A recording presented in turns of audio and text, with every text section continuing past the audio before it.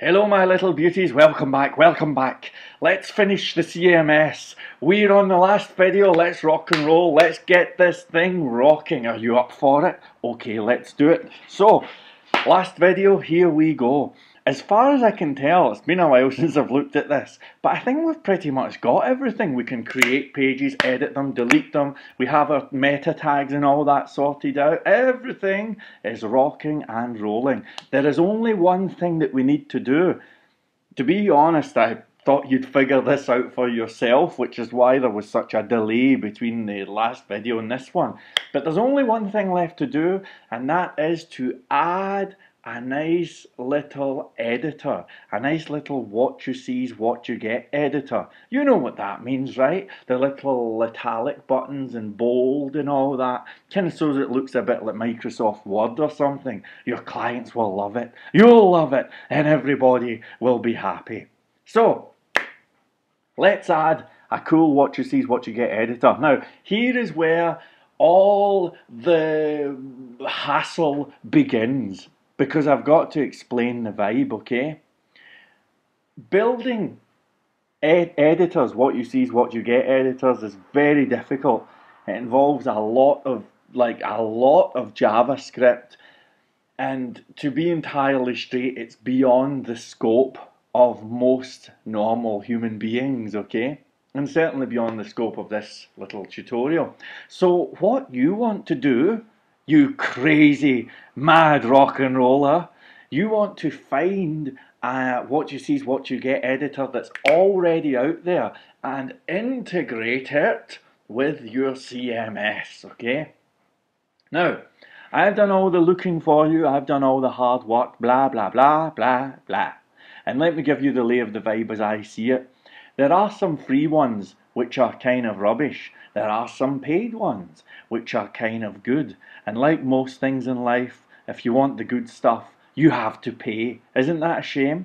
Now, in my opinion, the two best what you see is what you get editors at this point in time, and it could change, but right now, I think the two best ones are TinyMCE, which you can catch at tinymce.com, and CKEditor, which you can catch at ckeditor.com. Okay, now CKEditor used to be called FCKEditor, I think it did, but in any event, this is the vibe. Can you see it here? Everything looks kind of nice pictures.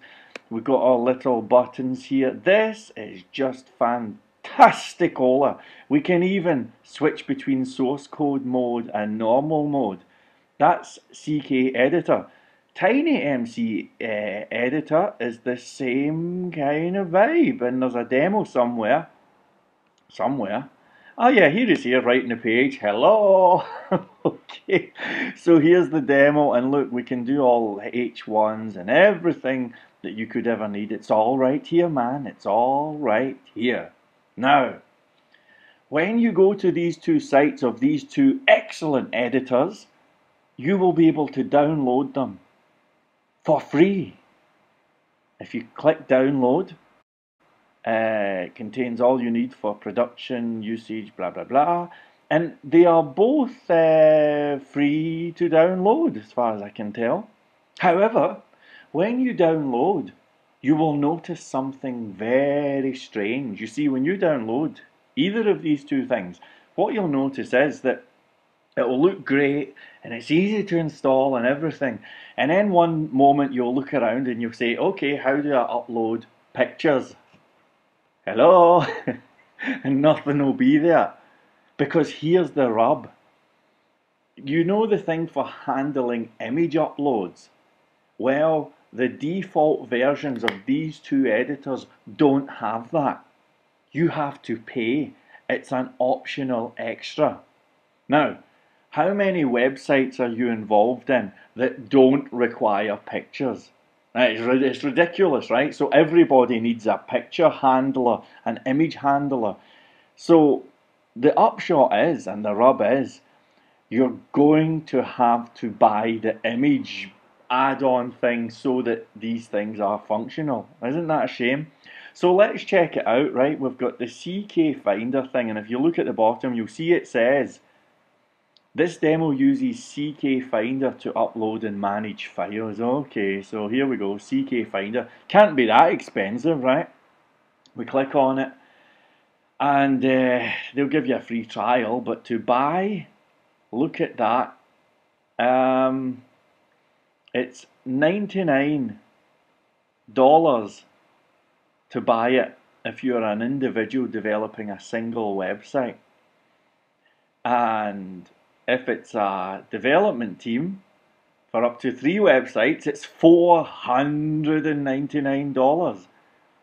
I don't think that's very cheap by any stretch of the English language. But there you go.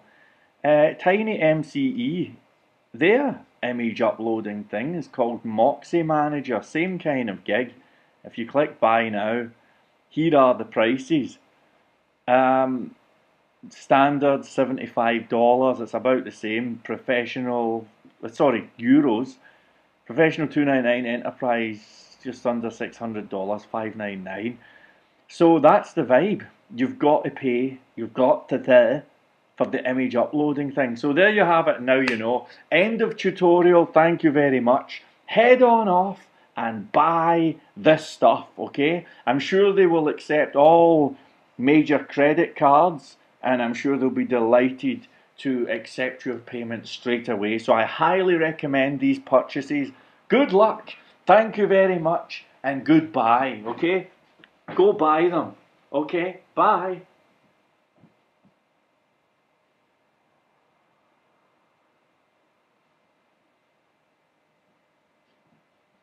Hey man, you're still here. What do you mean you don't want to buy them? What kind of a cheap, miserable person are you? Okay.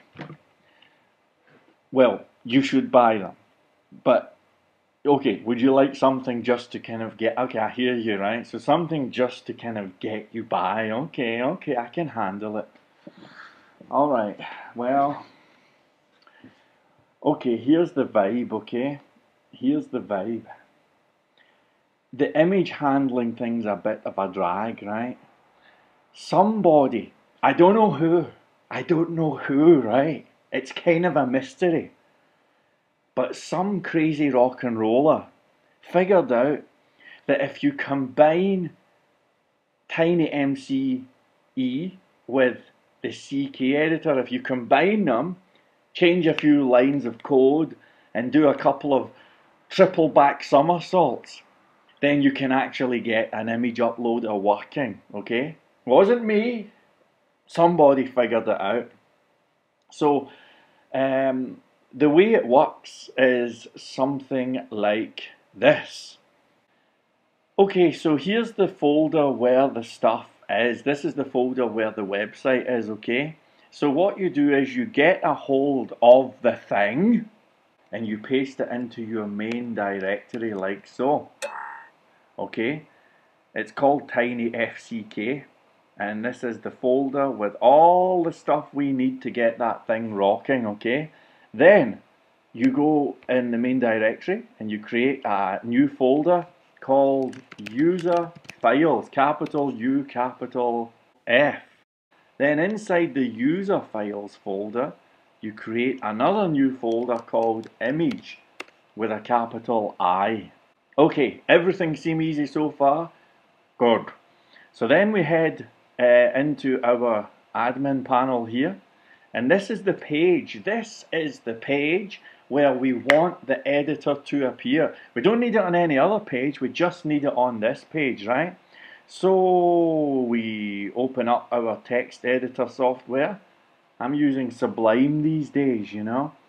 And I'm going to open up webpages.php and head to create, okay? So that's us right here, and I'm going to add a new variable in that's going to be passed onto the template, and the variable is going to be draw editor, something like that, and I'll say this equals true. There we go, right? Now this is calling up the admin template. So I'm going to open that up.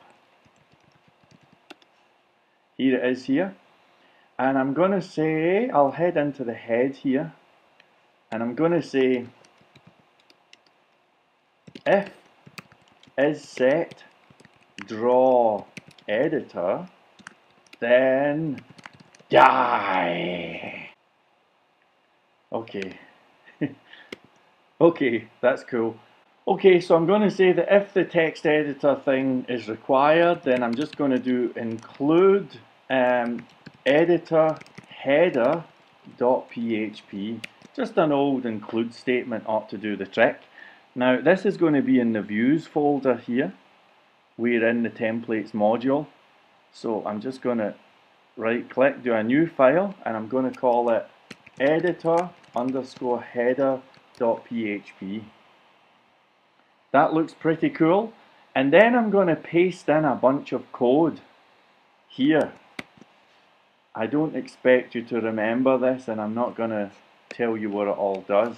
But I'm going to paste in a bunch of code here.